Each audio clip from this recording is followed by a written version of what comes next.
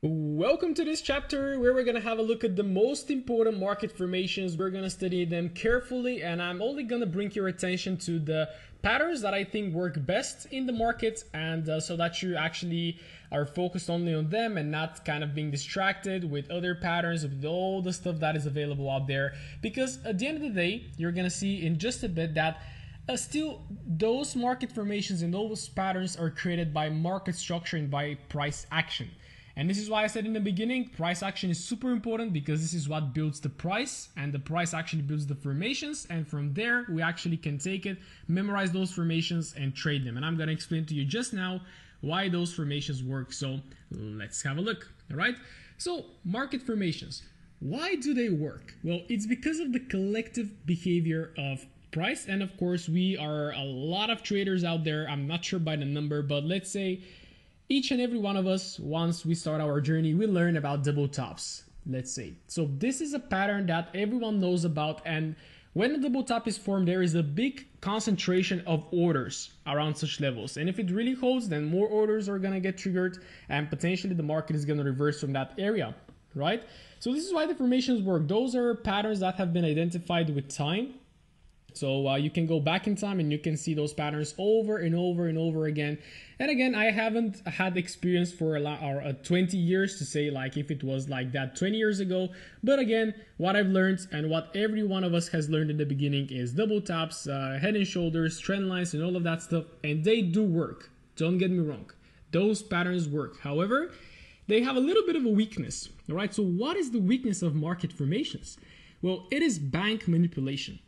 So if you think of it, if the banks actually know about, because they know they are on top of everything, all right, we cannot beat them, but we should not try to beat them. We should try to follow them, right? So why you want to beat the big guys when you cannot? You don't have the money, you don't have the experience, and you don't have the knowledge required to beat those big guys. So you should follow them. So what they actually do, they know how we trade. They know our retail, for example, retail patterns, retail support and resistance, and all of that stuff. And they know that. So they are going to manipulate above, below those areas, or they're going to make the patterns look a little bit more complex. They should do. And what I don't like about everything that I have studied so far is that you just get that line chart, that pattern of a double top, for example, and that's it. But as I constantly keep saying to you, the market is not perfect. So you will never have a perfect pattern like this, a double line or something like this, a double top, and then a complete reversal and a textbook retest of the neckline. This is by textbook, but it won't happen. All right. Why? Because the banks know about this and they're going to manipulate price. And even if you enter from a double top, they're going to take you out first, your stop loss, and then they're going to reverse. So we will be aware of this, and I'm going to teach you more about that a little bit later. So what are the formations formed of? I already answered that. Well, they're formed of price action, right? Market structure as well. And again, if you understand market structure, you actually don't need those market formations, because those market formations kind of make it a little bit more easy, especially for beginners, to grasp what it actually is.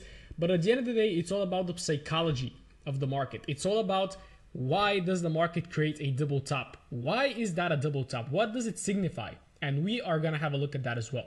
Right?